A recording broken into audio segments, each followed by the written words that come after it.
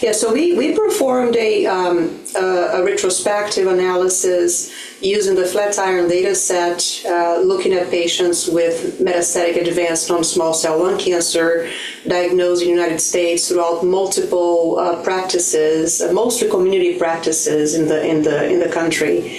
And we covered the span of years from 2017 through 2020, so it's a very contemporaneous cohort.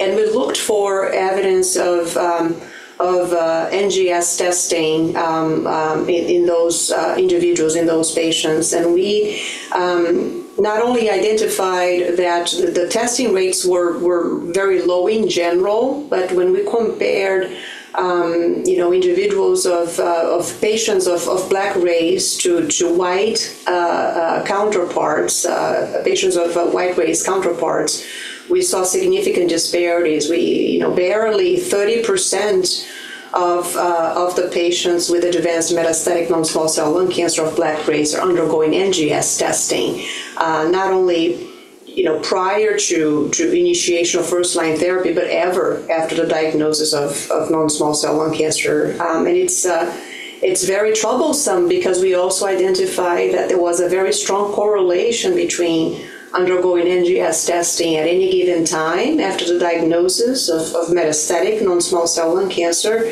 and before first-line therapy initiation, and enrolling in a clinical trial, participating in a clinical trial. And this is certainly a hypothesis-generating finding, but certainly raises concerns that lack of NGS testing, disparities in NGS testing may contribute to disparities in representation in clinical trials for certain racial and ethnic groups in the United States.